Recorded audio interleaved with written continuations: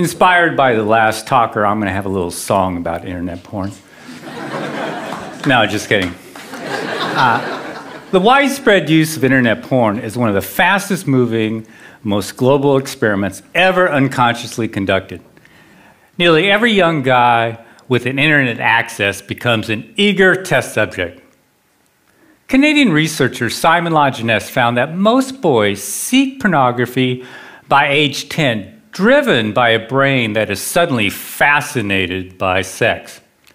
Now, users perceive internet porn as far more compelling than porn of the past. Why is that?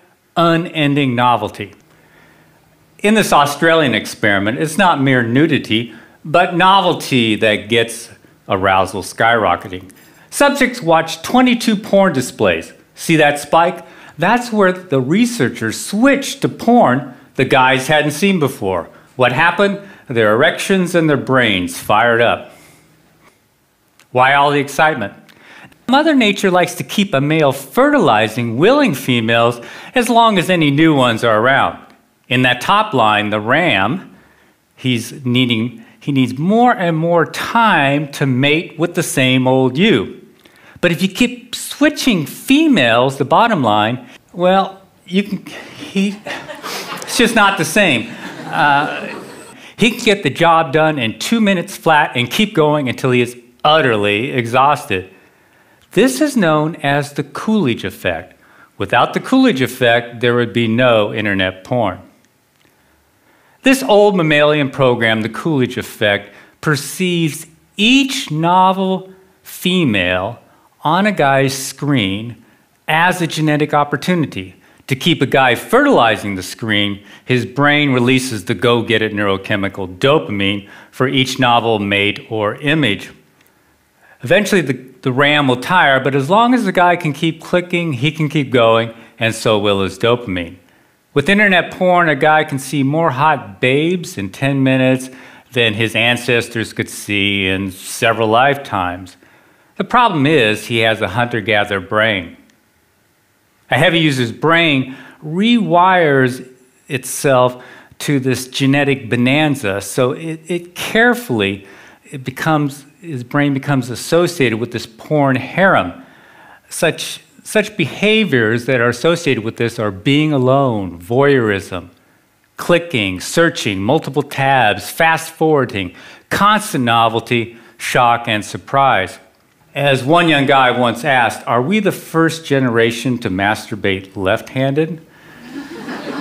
Now, real sex, in contrast, is courtship, touching, being touched, smells, pheromones, emotional connection, interaction with a real person. Now, what happens when our guy finally gets with a real mate?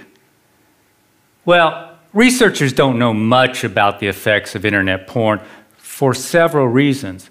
In 2009, when Lajeunesse tried to study porn's impact, he couldn't find any college-age males who weren't using it. So the first serious dilemma is that studies have no control groups. Now, this creates a huge blind spot. Imagine if all guys started smoking at age 10 and there were no groups that didn't. We would think that lung cancer is normal for all guys. Undaunted by his lack of non-users, Lajeunesse asked 20 male students, is internet porn affecting you or your attitudes towards women? Their answer, nah, I don't think so. But they've been using it for about a decade then, pretty much non-stop. This is like asking a fish what it thinks about water. Which brings us to a second problem. Now, researchers haven't asked porn users about the symptoms Zimbardo described in The Demise of Guys.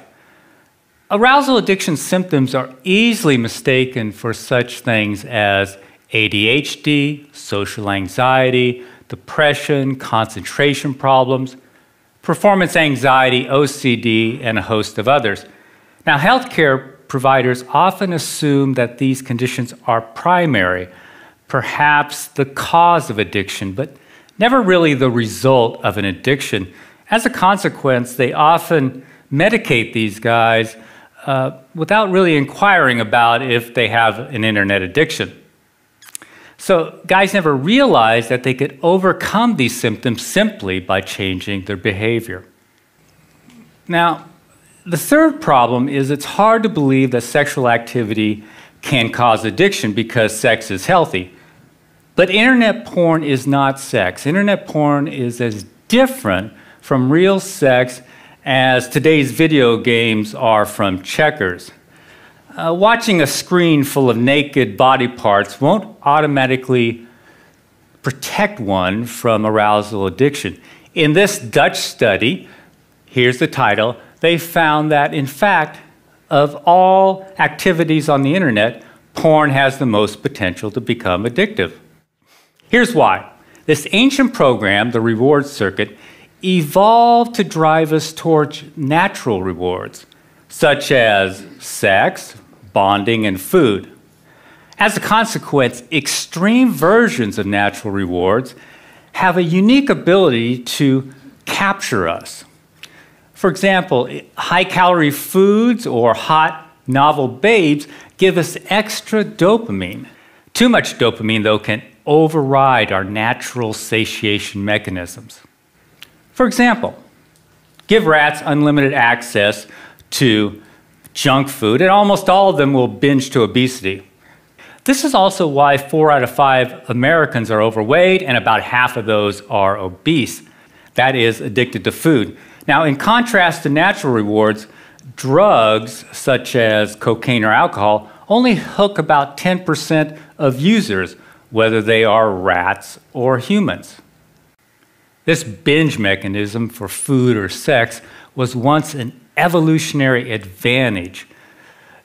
In essence, it is getting it while the getting is good. Now, you can think of wolves packing away 20 pounds of meat per kill, or it's mating season and you're the alpha male. What if mating season never ends? All those hits of dopamine can tell your brain to do 2 things. First, they say, man, you have hit the evolutionary jackpot. Second, they kick in a molecular switch called delta phos-B. I know it's a fancy word, but dopamine kicks in delta phos-B, and that starts to accumulate in the brain's reward circuit. Now, with excess chronic consumption of drugs or natural rewards, this buildup of delta phos-B starts to alter the brain and promotes a cycle of binging and craving. If the binging continues, the delta phos-B builds up and it can lead to brain changes seen in all addicts. So the dominoes are excess consumption, excess dopamine, delta phos-B, brain changes. One of the first changes is a numb pleasure response. It kicks in, and so everyday pleasures really don't satisfy a porn addict. At the same time, other physical changes in the brain make the brain hyperreactive to porn. Everything else in the porn user's life is sort of boring, but porn is super exciting. Finally, his willpower erodes as his frontal cortex changes. I can't emphasize this enough. All addictions share these same brain changes and the same molecular switch that kicks them in, delta phos-B. Now, scientists have used brain scans to measure these changes in drug addicts. Up here, these scans show a reduced pleasure response in drug addicts. These and several other changes have also been seen in gambling addicts, food addicts, very recently in video game addicts, and now in internet addicts. I apologize for filling up this slide with brain studies. Just notice the dates, but I want you to know that they exist. So far, all brain research points in only one direction. Constant novelty at a click can cause addiction. Now, we know this because when scientists examined former internet addicts, they found that these brain changes were reversing themselves. Unfortunately, none of these studies isolate porn users, but they do include them. Here's the game changer. At last, we have a group of guys who are no longer using internet porn. That's right, heavy users are voluntarily giving it up by the thousands. These guys are the missing control group in the great porn experiment. They're showing experts what changing one single variable can do. I call it the resurrection of guys, as opposed to the demise of guys. Now, before I continue, you probably want to know why any porn-loving guy in his right mind would give it up. 2 words: erectile dysfunction. Internet porn is killing young men's sexual performance. Now, Zimbardo said young guys are flaming out with women. This survey by Italian neurologists confirms what we have witnessed over the last few years. Now, sexual enhancement drugs often stop working for these guys if they ever did, because the problem isn't below the belt where Viagra works, nor is the problem really psychological. It's due to physical changes in the brain, those addiction-related changes. Their numb brains are sending weaker and weaker signals to their bananas. As Dr. Foresta says, it starts with lower reactions to porn sites, then there is a general drop in libido, and in the end, it becomes impossible to get an erection. There are 3 takeaways from this. First, Foresta is describing a classic addiction process, gradual desensitization. Second, internet porn is qualitatively different from Playboy. Widespread youthful ED has never been seen before. And finally, ED is often the only symptom that gets these guys' attention. The question is, what less obvious symptoms are they missing? Most don't figure that out until after they quit.